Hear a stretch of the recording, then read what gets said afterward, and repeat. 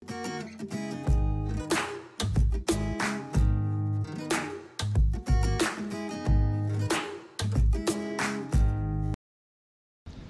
guys, welcome to my vlog, and I'm Jude Butaslak, and that's also the name of my YouTube channel. And if you're new to this channel, please subscribe to my channel and hit the notification bell para updated kayo sa aking mga bagong i-upload na video soon. Okay, so for today's video, I'm going to unbox my new police sunglasses. Okay, so before I unbox my new police sunglasses, I'm going to show you my few collections of police sunglasses.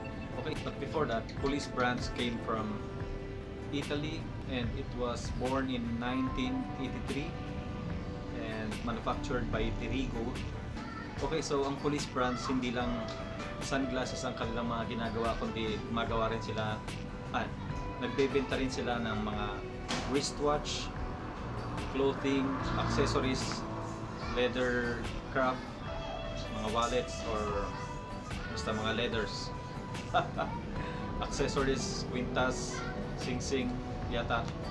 And they also make perfumes, and that's it. So but first of all, this video is not a paid advertisement, so police, baka naman. Okay, so let's start. I'm going to show you my few collection of police sunglasses. Okay, so my first police sunglasses is the Police Mod 2182 60mm lens called 5102, and here it is. Damn. Okay, as you can see, the case it looks really old. I don't know if it that's the case. Police. Okay, so here it is.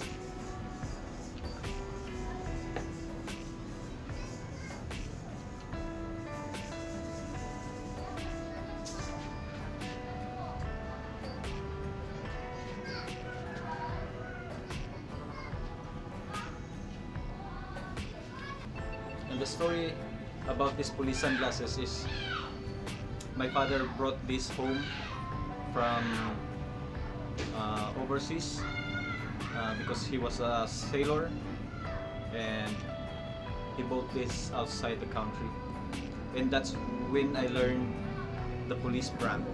So I got this, I think it was 1996 or 1996 to 1999, something like that.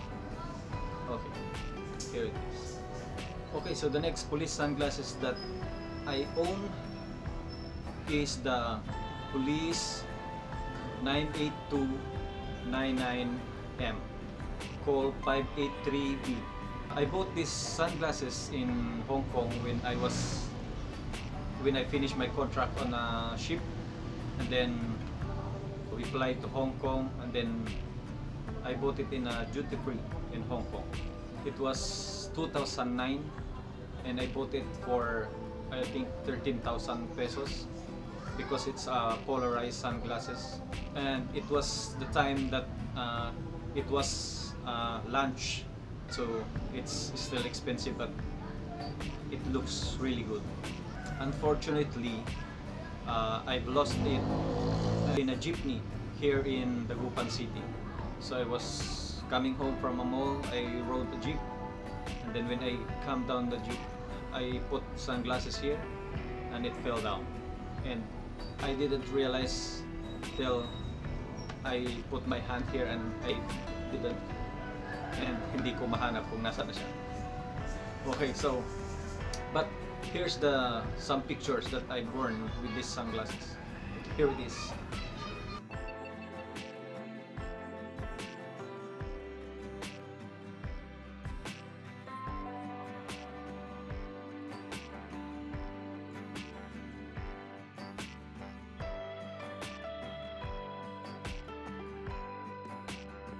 Okay, so the next one is another S8299 M. So I really like those sunglasses, the design, the looks, the blue lens, the dark blue lens. So I've searched here in Dagupan City and I found one in optical here in Dagupan City. So I bought it another one, but it's worth 6,000 pesos because it's not polarized. And unfortunately again, the lens started to flakes off, nagbabakbak siya. And tinanong ko sa optical kung saan ko binili and sinabi nila is maybe I was putting perfume or naiwan ko sa sasakyan yung sunglasses kaya nagbabakbak yung lens niya. Okay, so ang ginawa ko is I went to an optical and pinapalitan ko na lang ng lens. Okay, so kung may mga frames din kayo na gusto, pwede nyo dalhin sa optical shop and pwede nyo palagyan ng lens yung mga frames nyo. And pwede kayong mamili ng color kung anong lens ang gusto nyo color. Okay, so here it is now. My Police S8 299M. Here is the case. So yung case niya is same doon sa unang Police na S8 299M na binili ko. And pareho din sila ng frame. Kaya lang, yung lens is iba na. Okay, so yung lens nito is pinagawa ko na sa optical shop. Okay, here it is now.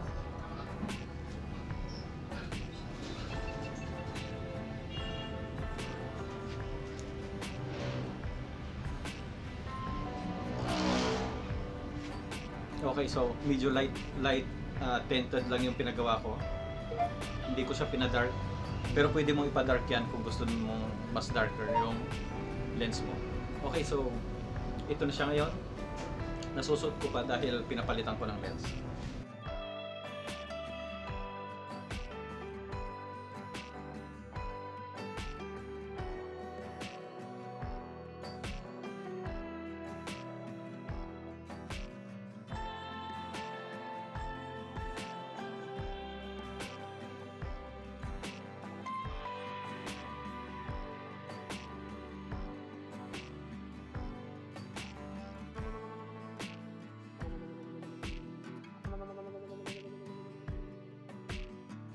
The next police sunglasses that I've owned is the Wings 1 SPL 590K Call 0531, and here it is.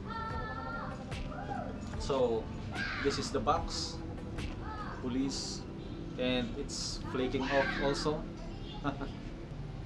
And here's the sunglass.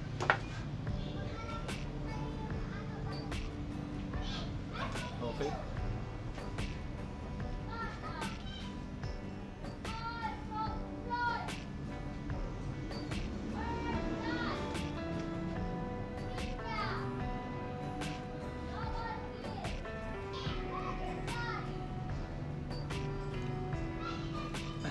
So I also like this sunglass because the frame has wings in here,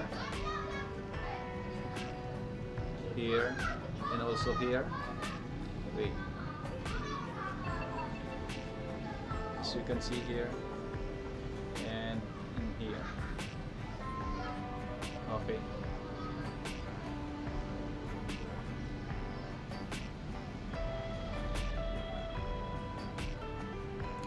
So here's the Wings 1 SPL 590K. Okay.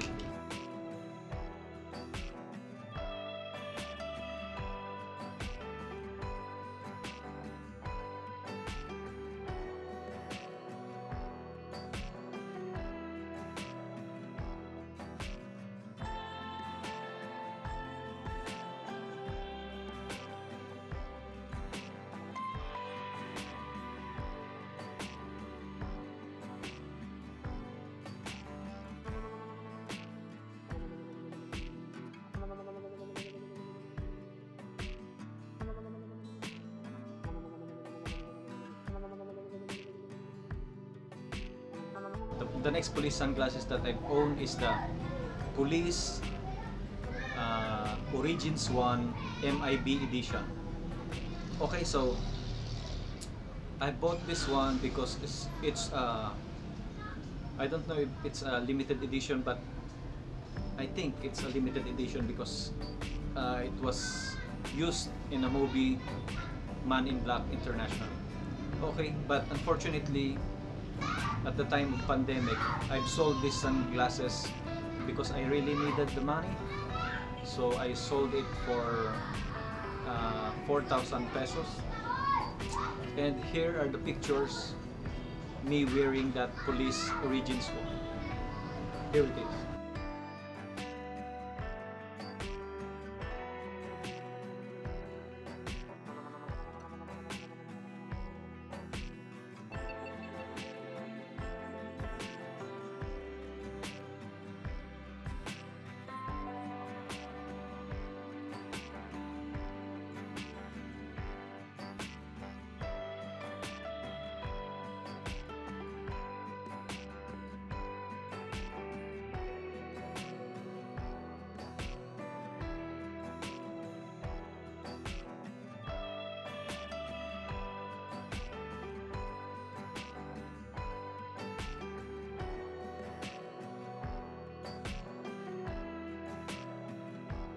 Okay guys, so we've come to the end of the video. Hindi pa pala, mag-unbox pa pala tayo. So we are going to unbox my new police sunglasses. Okay, here it is. Okay guys, so here is my new police sunglasses. Okay, so this is the box with a nice eagle logo here, police. Okay, let's open it. And we have a microfiber cloth, police, and here is the sunglasses. Does it look familiar? Yes, because it is the Police Origins 1 sunglasses, but this is not the MIB edition, so it is the regular Police Origins 1, but it has a gold plated police logo. Okay,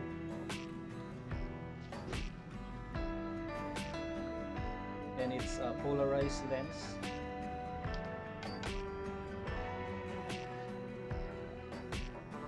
with an acetate plastic frame, and the lens are CR39 polarized lens.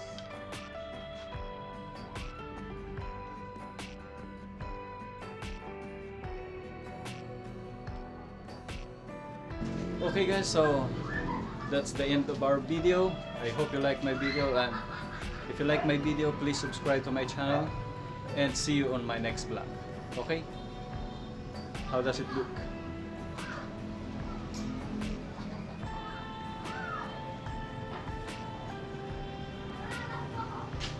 Okay, that's it. Bye! Okay guys, bago natin i-end pala tong video to is kaya ko pala binili ulit yung Police Origins 1 is nagustuhan ko yung design niya, yung frame niya.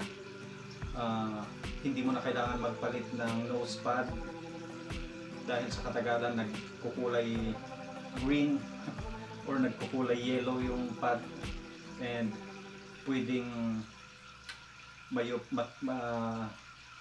matupi yung mga frame niya. Pero itong frame niya is maganda, medyo makunat na plastic, and ang bibiling ko sana is yung Police Origins na blue mirror lens. Kaya lang wala akong mahanap na blue Origins 1 blue mirror Legends edition. Okay, so if you want to see Police Legends, you can search it on YouTube or in the internet, Police Legends edition. Wala akong mahanap na ganun dito, so naisip ko rin na kung yung bibilhin ko is yung blue mirror lens, is baka matulad siya dati dun sa aking sunglass na blue mirror na na police. So baka mag-breaks off din.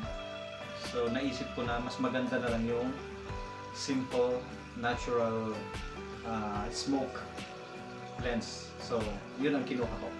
So that's it, and I hope you like this video, and till next time. Okay, ang init. It's like I'm on a sauna. Okay, bye!